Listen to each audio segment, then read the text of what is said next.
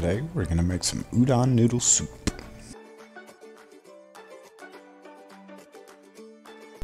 We're going to start with cured pork belly. Put it on a smoker that looks like this. Use pecan wood. Go for about 2 hours. Take some fresh corn, cut it off the cob, and right now it's the cob I'm looking for because we're going to put this on the smoker. You can tell by the way I bite my lip here, not much excites me more than putting corn on a smoker. And hold on to those kernels, we'll use them for later. Oh boy, look at that color right there, oh my god. Moving on. Really all I was looking to do is get some smoke on it and use that as a flavoring agent.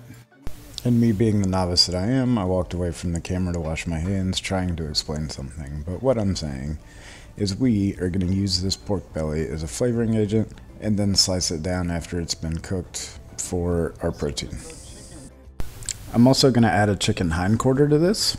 My wife doesn't like pork belly so much. The fattiness she doesn't care for, but it really is needed to really flavor this stock. However, the chicken is going to be her protein along with my kids because they're not going to eat pork belly. You know, I'm just wondering, like, where did I go wrong? They don't eat pork belly. I don't know. All right. He's so fast, he makes fast people look not fast. We're cutting the green part up for the toppings. The white part we'll use in the stock.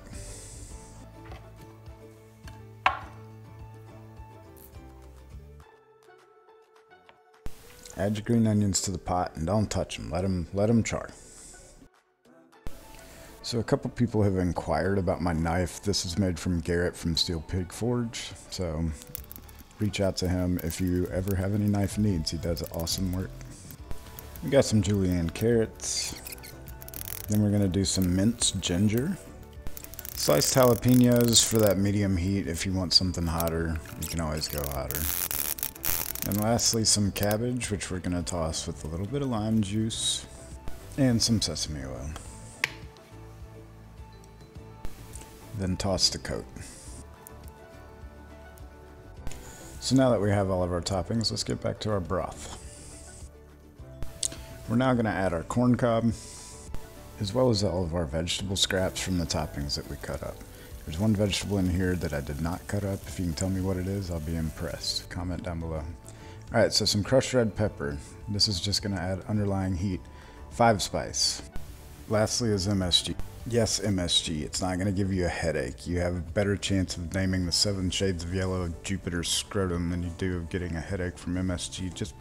Just try it. Just use it. Amplify it by quite a bit. Alright, This is cooked for a minute. We're going to add some rice wine vinegar to deglaze the bottom of this pot just a bit. So this is where we're going to start layering in flavors. This is deglazing the bottom of the pot, reducing. You can see how light in color that liquid was versus how dark it is as it's now in the pot. We're going to add some sesame oil and then some water. This ended up being about 6 cups, which was enough to cover the pork belly and allow for some reduction in liquid. And then we're going to add oyster sauce, just a little bit. Bloop, bloop, bloop, bloop. And lastly, we're going to add soy sauce. If you've noticed, we haven't added any salt. That's because of the pork belly, the soy sauce, the oyster sauce, all of that is adding salt.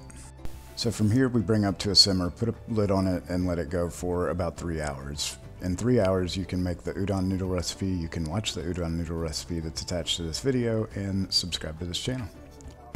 Alright, pork belly's nice and tender. We're going to skim this stock, and then we are going to cook some eggs, soft boiled. Boil water.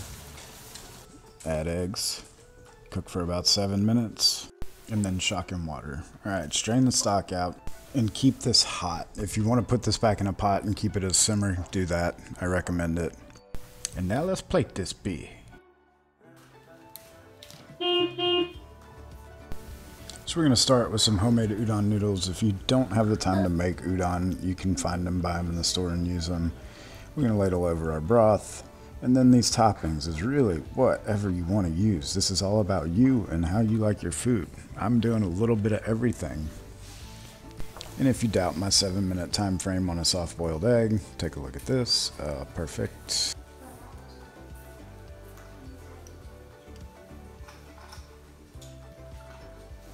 He's good. He's good. Yeah. you want that. The thing I love about this is every bite is gonna be different. You can get smokiness in here, heat.